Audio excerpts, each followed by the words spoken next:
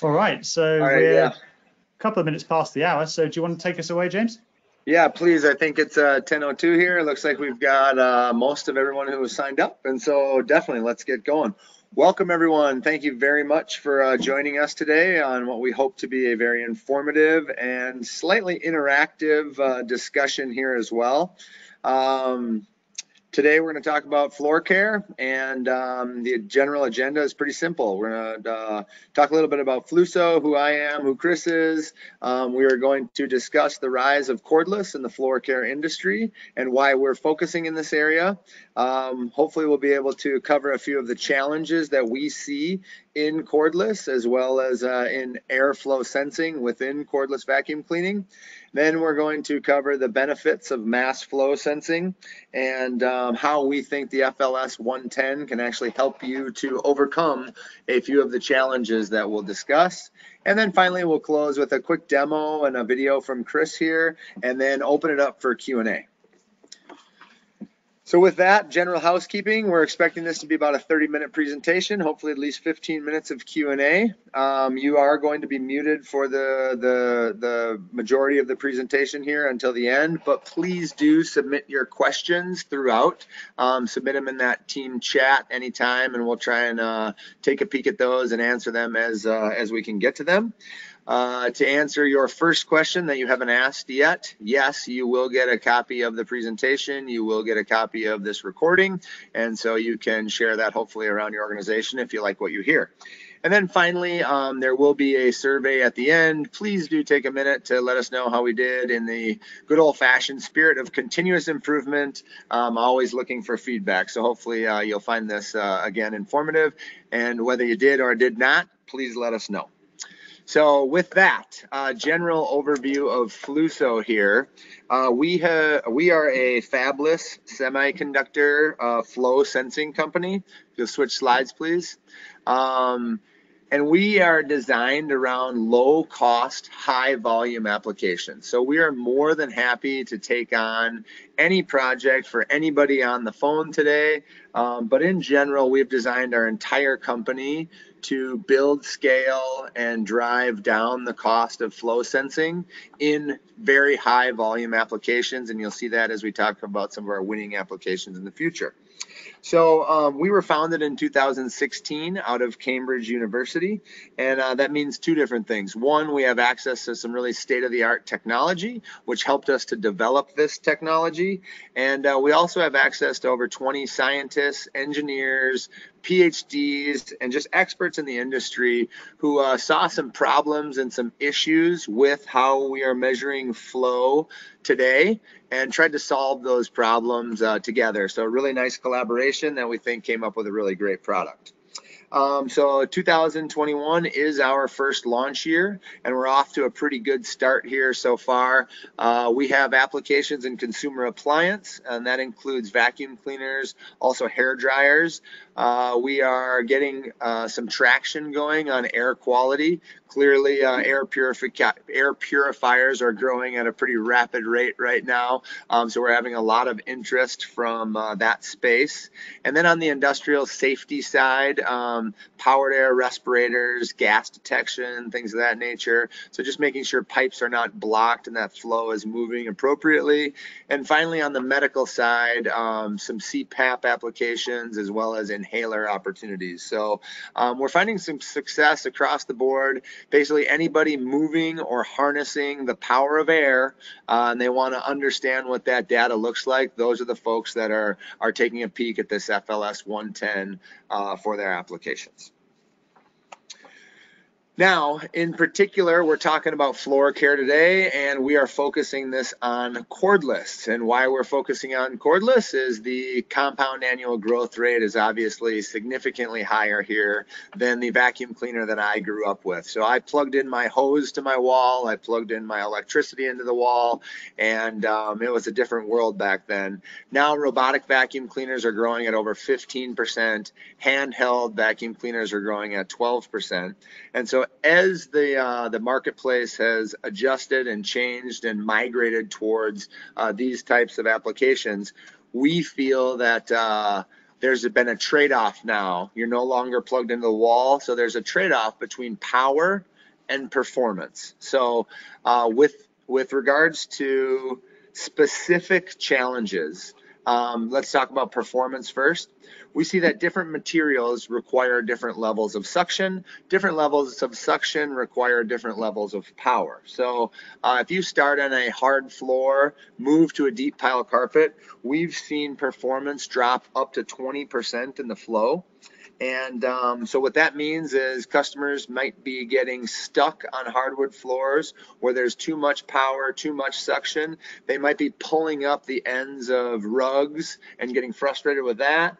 And then they move to the deep pile carpet and they find themselves pushing, going back and forth over and over. So they're either getting stuck or redoing work, depending on what surface they're on. And there's no real way to customize their performance on the different surface requirements. So what do they oftentimes do? They just turn on that boost mode, or they plug in the max power and they suck as hard as they can for as long as possible, and they never bother turning it off. So what this does is shortens the battery life, and then they find themselves interrupting their cleaning in order to charge their product, or they're halfway through their living room and they have to stop, or they get frustrated with the actual performance of the vacuum cleaner because it's no longer performing at the level that they thought it was supposed to perform at. Then we also have efficiency as another problem we see in the marketplace. Clogged filters obviously have always been an issue, but those interrupt work as well. And as the filter clogs, it silently degrades performance. So I actually just forgot to change the filter in my air conditioner yesterday, and rather than spending another $20 on a filter, I had to have somebody come out. I had leakage all over my basement, and that was all because of a clogged filter, poor airflow. I didn't know it, so I ended up spending hundreds of dollars on a fix, and the guy just gave me an air filter. So hopefully some of the things that we have coming forward here will help solve those issues in the vacuum cleaner space as well for users like myself who don't like to change filters. So first and foremost, we believe direct mass flow sensing can solve some of these issues. The way that's going to happen is we're going to automatically help you adjust your flow based on the surface requirements to improve that cleaning efficacy. So basically, if you're on a smooth space, we're going to drop the power consumption, save on the battery life. If you're on deep pile carpet, we're going to increase the power and increase the cleaning performance. So you get customized and optimal performance with absolutely no manual intervention by measuring your flow. When it comes to power here, that constant flow adjustment can be based on a constant flow adjustment based on the floor need will help save energy and extend that battery life. So we're not overdrawing when it's not necessary. We're not underdrawing anymore either. The Goldilocks principle, it's just right all the time with no manual intervention. Then again, with regards to filtration, we're going to monitor that filtration status to optimize your flow throughout the job and also encourage changeovers between those jobs. So what that means in the first half is we're going to compensate for clogs. As that clogs up, we can increase the power draw, increase the flow, make sure the performance of the vacuum cleaner maintains, and then we can throw off a light or some sort of warning that says, hey, it's time to change the filter. If you don't want to get interrupted in your next job, change it now so you can speed up your work time when it comes to your next cleaning. So mass flow sensing can help. Many of you guys probably know that already. So then the question is, why are we not all using mass flow sensors today? And this is where those guys at Cambridge really came up with a nice solution. So they found that many options out there were either over-engineered or overpriced, or they were over-engineered, which is why they were overpriced. So we found that many options have redundant hardware, so they come with maybe microcontrollers and some other things that you guys already have in your systems, or perhaps they come pre-calibrated, but then you put them in your systems and have to calibrate them anyway. So what's the point of paying for the pre-calibration and all that extra hardware when it's not doing you any good? So we've really simplified our offering. We also found that the integration complexity was more than we desired. So many of the options out there were too big with too many interface limitations. So what that means is your designers had to either make space in their systems, make room, redesign, and do a bunch of work to fit in a big bulky sensor. And then we found that as we used some of our competitive sensors, we needed to use their interface or their language, their protocol. And so it was a supplier requiring a customer to adapt to their ways of doing business. And we didn't care for that either. Then we talk about measuring multiple parameters. Most of the options out there are either a speed flow sensor, a differential pressure sensor, a volume flow sensor, a mass flow sensor. So if you want to measure multiple parameters, you need to work with 4 different products. You might need to work with 4 different vendors. That just added time, complexity to the overall process. So we found that to be an issue as well. Now, many of you might be calculating flow as well, which is fine. However, calculating flow can be prone to drift. It can create mistakes and can cause some inaccuracy. So if accuracy is critical, we find a direct flow measurement to be an appropriate step there. And then the other thing that really irked the group was the time to market. So whenever we wanted to do something new, it was start with a brand new custom design. That custom design took a lot of time, and it also required a great deal of interaction with our suppliers. And so we tried to take more of a do-it-yourself approach. Very simple, very easy. I've got about 10 years in the sensing space, maybe 6 months in airflow sensing in particular here with Flusso. And I was able to get up and running as a rookie in the space in under 30 minutes with our evaluation kit. So really nice, user-friendly, easy, do-it-yourself support out there. And then we also have Chris and a number of other folks readily available on call as you need. But in general, we feel like you guys can get up and running with the FLS 110 in a matter of minutes, which is a key advantage. So we do believe our FLS 110 solution addresses all of these challenges. And Chris is going to explain a little bit more about how that happens. All right, thank you, James. I hope you can all see and hear me clearly. My name's Chris. I'm Flusso's head of systems and applications, and it's my job to help our customers get up and running with the FLS 110 as quickly, as easily, as cheaply as possible, and to make sure that they're really getting the most from the technology.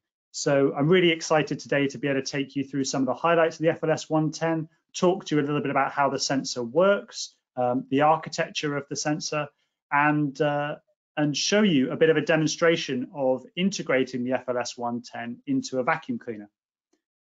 But first, the highlights. So the real highlight of the FLS 110 is its size. It is the world's smallest flow sensor. It's 3.5 millimeters by 3.5 millimeters.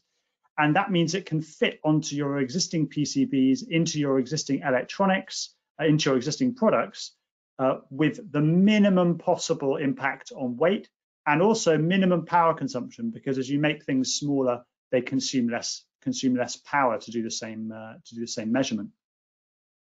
The FLS 110 is really accurate, it's really repeatable, and it's very flexible. And it achieves that by having no moving parts, being a solid state direct mass flow measurement. It's able to measure very, very quickly, up to 250 Hertz. And it can be configured in software as either a mass flow, volume flow, differential pressure, or airspeed sensor. So you can use the FLS 110, as James was saying, to measure lots of different flow parameters across lots of different products. Although we're a relatively new company, because we're fabless, we are relying on a fantastic automotive qualified supply chain. That means that we're able to scale up our volume of the sensor that we make to very high volumes very easily. We're able to provide really aggressive pricing in volume for high volume applications. And it means that we're able to supply the FLS 110 as an SMT component on tape and reel. And that means that it's suitable for automated pick and place assembly onto your electronics. And it's really suitable for automated assembly throughout the assembly process to really lower your manufacturing costs. Because we're using those automotive production processes, we're also confident we can deliver to you reliability, stability, and price that's really class leading. Because the sensor is customized entirely in software, we can offer a much more flexible and customizable offering than many traditional mass flow sensors. We offer a system level calibration, which eliminates the need for precise tolerances and geometries in your flow path. It also eliminates the need for you to pay for a sensor calibration that's done when the sensor is manufactured, and instead get the maximum possible accuracy in system. And what we've been able to find is that in some of our competitive evaluations, where we have been put up against much more expensive, seemingly fully calibrated sensors, we've still been able to outperform them in accuracy in system because of that system calibration approach. All of the variability that's to do with the system, not the sensor, is taken into account in our calibration. And that means that we're able to deliver much closer to our datasheet sensor specification in system than our competitors and beat them in our competitive evaluations. I want to talk a little bit now about the shared architecture and the digital solution of the FLS 110. So the first thing you'll notice about the FLS 110 is that unlike some traditional mass flow sensors, it doesn't come with a large injection molded plastic component that you have to interface to with flexible tubing. Instead, it's this tiny flow sensing component that's designed to integrate directly into your existing flow path with really the minimum amount of modification. So the only thing that you need to do to be able to integrate the FLS 110 into your product is add a pressure drop element into your flow path. And this can be molded into existing components that you're already making to minimize the extra cost. And in that, continuing on with that theme of flexibility, we support many different types of pressure drop element. So you can have an orifice plate, you can have a venturi, you can have a laminar flow element. The FLS 110 can work with all of those, and our system calibration approach takes into account the type of pressure drop element that you're using at calibration time, so you get the best possible accuracy. The FLS 110 uses a thermal flow measurement principle, so it's a direct measurement of mass flow. And that's critical for floor care applications because the mass flow through the system, that mass flow is what's governing the momentum transfer from the airstream to the dust particle. And so that's what's really important for dust pickup efficacy.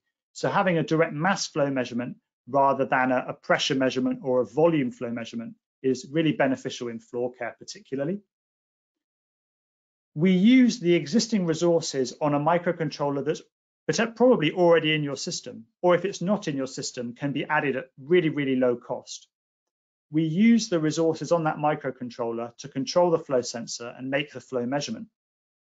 And what that means is that the control of the sensor and the measurement of the flow is all done in firmware that's running on that microcontroller. And that gives us a fantastic amount of flexibility for your application. If you have an application where you need a certain interface, maybe you need an I2C interface or you need a UART interface, we can allow you to customize that interface to your heart's content using our SDK. And that will help our sensor fit in with whatever other components you're using in your system already, minimizing that difficulty, minimizing that development time and the development cost. If you've already got a microcontroller in the system, you can run our firmware alongside your existing firmware and communicate with the flow sensing firmware over an API. So there's no physical interface at all. It's all happening within the software. And if you've already using a microcontroller in your system, there's no additional cost with the FLS 110 for a host microcontroller. All of these factors, all of these features of this flow sensing solution with a shared microcontroller helps lower the design time and lower the design cost of implementing the FLS 110 in your product. The tiny size of the sensor and the fact that you really don't need to add much in the way of additional componentry to make it work, just a simple pressure drop element molded into an existing part and a few very small, I think it's 2 passive resistors is all you need to add if you're using a shared microcontroller, really helps reduce the material cost of our solution. And obviously, including flow sensing can provide some real benefits for you and for your customers in terms of operating cost by improving that filter changeover, filter cleaning cycle, so that you're really getting the best performance, the best efficacy from the product all the time. So now I'm going to try and share with you a demo video, in which I install the FLS 110, retrofit it into an existing vacuum cleaner. So bear with me while I get that set up. Hi everyone. Today we're going to be demonstrating how you can use the FLS 110 to enable accurate mass flow measurement inside this, a cordless vacuum cleaner. Now, for those of you not familiar with the FLS 110, it's the world's smallest flow sensor. You see, I have a very small PCB here, and even smaller, that tiny black component is the FLS 110. It's 3.5 millimeters by 3.5 millimeters. It's absolutely tiny, and we're going to be taking this component and installing it into the cordless vacuum cleaner in order to be able to enable accurate mass flow measurement. Now, in order to enable mass flow measurement with the FLS 110, we need a flow fixture.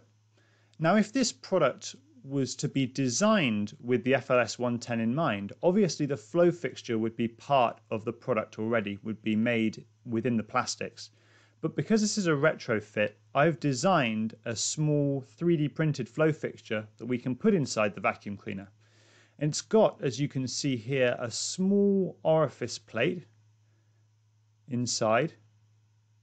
And that small orifice plate, it's really just a lip, is all that's required to enable accurate mass flow measurement with the FLS 110. So I'm going to install this flow fixture into this cordless vacuum cleaner, and then we're going to see how the FLS 110 can accurately measure mass flow through the vacuum cleaner during its operation.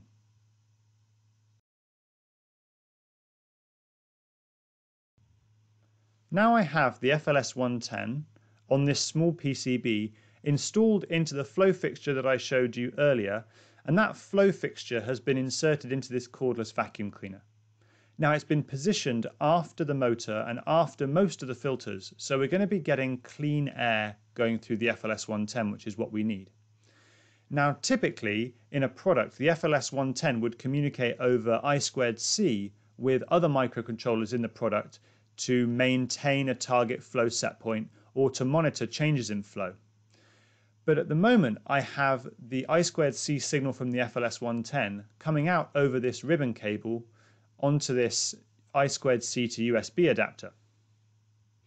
Now I'm going to take this USB adapter and plug it in with a USB extension cable to my laptop so that we can see visually the measurements from the FLS 110 using our evaluation kit software. So here we have the FLS 110 evaluation kit GUI. And if I start the GUI here, we can see that initially we get 0 system flow and a system flow temperature of just about 29.5 degrees centigrade. Now, as I turn on the vacuum cleaner, you can see the system flow rate jumps up to just around 330 standard liters a minute. And if I then restrict the vacuum cleaner with my hand, you can see that the system flow drops down to more like 70 liters a minute. Now, this variable flow rate, you might experience that if you're vacuuming on different surfaces. And it's not desirable because the dust pickup efficacy of the cordless vacuum cleaner is really strongly dependent on the mass flow rate that you're able to achieve through the nozzle. Now, what the FLS 110 would allow you to do in this case is to change your motor power to maintain a target mass flow rate. And that would ensure that you have the same dust pickup efficacy no matter whether you're vacuuming hard surfaces where you probably need less motor power to pick up dust, or thick pile carpet, where you would definitely need more motor power to have the same pickup efficacy. And by modulating your motor power like this over the course of a cleaning session, you can also enable some pretty significant battery life savings by using the power that you save on the hard surfaces to counteract the extra power that you might want to use on deep pile carpet. And so by including the FLS 110 in a cordless vacuum cleaner like this, you can enable both an extended battery life and also improved cleaning performance.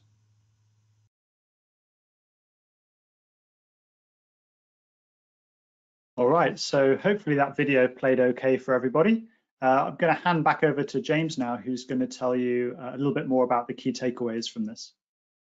I appreciate that very much, Chris. So yeah, the grand finale here, we believe that with a mass flow sensor, and specifically the FLS 110, we can help you improve your cleaning performance. We're going to do that by adjusting and optimizing the cleaning power based on the filtration status and your surface requirements. So automatically no manual intervention required to put the right amount of power into each different type of surface.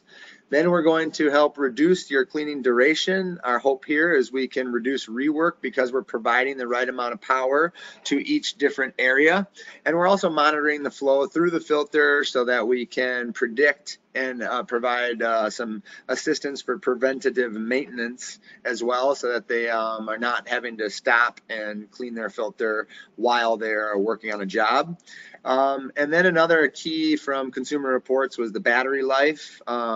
We can help extend that battery life because we're no longer putting the vacuum cleaner through max power or extended boost mode. It's taking that away from the operator, automating it so that you'll get longer battery life. And with that longer battery life, obviously comes higher customer satisfaction. Finally, we're going to ease operations as well. The hope here is that if you're automatically adjusting that suction, you'll be able to very seamlessly and easily transition from one floor surface to the other, and basically take away the need for, using that boost mode, pushing on the button, holding the button. So just an overall better user experience. So we can do this with a very miniature, low power, low weight, accurate, reliable, stable, customizable, easy to use, and low cost flow sensor, no bigger than the size of a pencil lead. So that's the general idea. That's what we think we can do. And actually, I'm going to go ahead and open it up. We have this call to action here at the end. We've got an evaluation kit that we'd like to show you guys here. You saw it in action there. But why don't we just open it up for questions here before we'll close with that evaluation kit. Hey, hello everybody. I have got a couple of questions coming in here on the chat, and feel free to keep on asking questions. I think we've got room for a couple of more. But the first one is, how is the FLS 110 different or better than differential pressure sensing?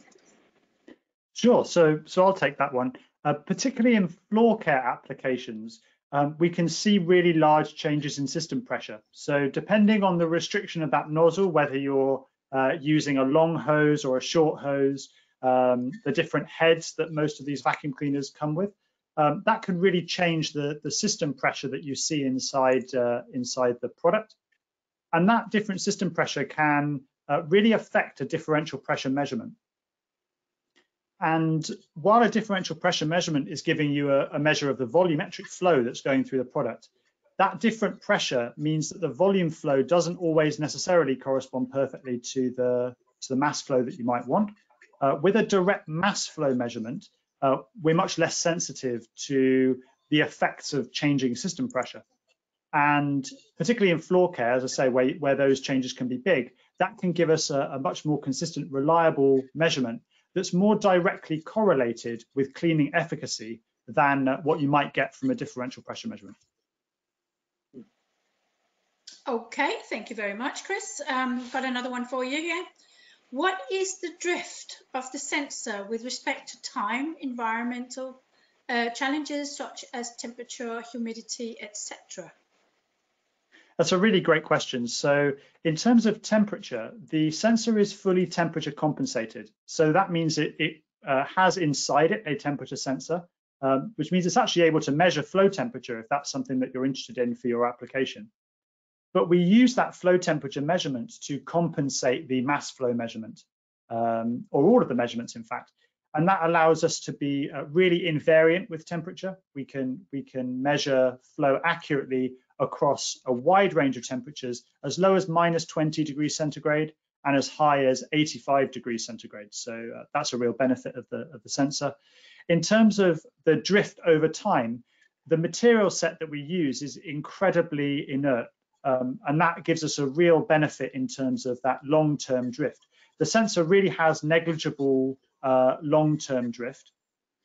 You could expect some drift with changes in certain environmental conditions. So if you have really large changes in things like humidity, that can affect the reading.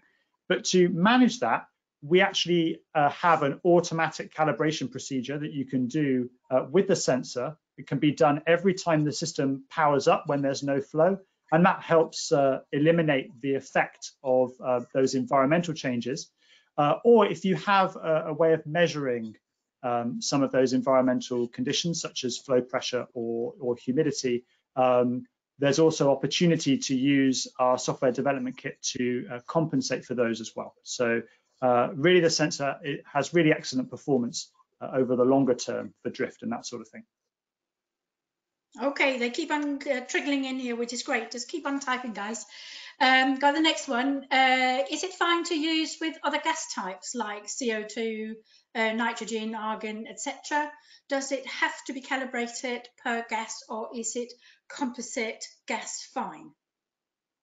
So the FLS 110, as it is provided at the moment, the standard firmware that we provide is optimized for measuring air.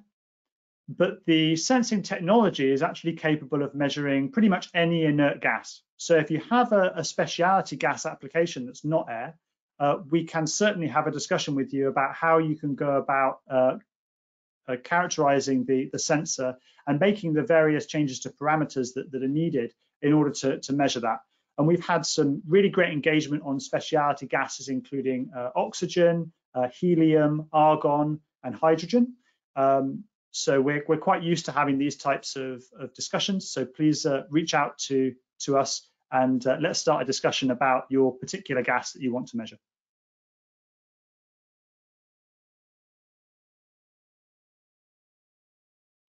Any more questions, Annie? Oh, sorry, I've muted myself to be polite. Sorry about that. No problem. We're back to vacuum. Is it okay in a vacuum, say -1 bar? Absolutely, yes. So the pressure differential that the sensor is tested to is up to 3 bar differential. So up to 3 bar difference in pressure between the inside of the package and the outside is going to be absolutely fine. So that will mean, down to vacuum is no problem at all. If you're using it for very high pressure applications, we have had inquiries for pressures up to 10 bar or sometimes even higher. That's certainly possible. There's a couple of ways to deal with those high pressure requirements. The first is to make sure that you're applying the right compression on the package to support it. And the other thing is designing the layout of the flow to make sure that the differential pressure across the package doesn't exceed 3 bar, even while your system pressure might be at 10 bar. And that's simply about making sure that the pressure inside and outside the package is somewhat equalized.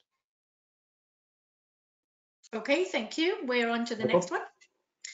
Do you have plans to have a metal part for corrosion resistance options? You mean a metal can?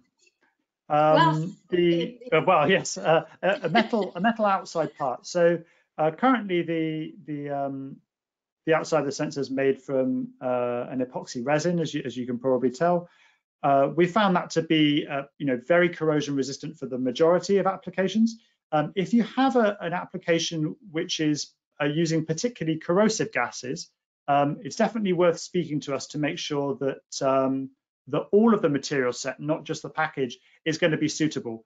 We do test with certain corrosive gases. I think sulfur dioxide is the one that we test with typically. But if you're using particularly corrosive gases, it's worth having a discussion to see if the material set that we're using is going to be suitable for your application. Okay, how do you feel, guys? Have we got time for another one? Yeah, no problem. We would like to know how is the sensor powered?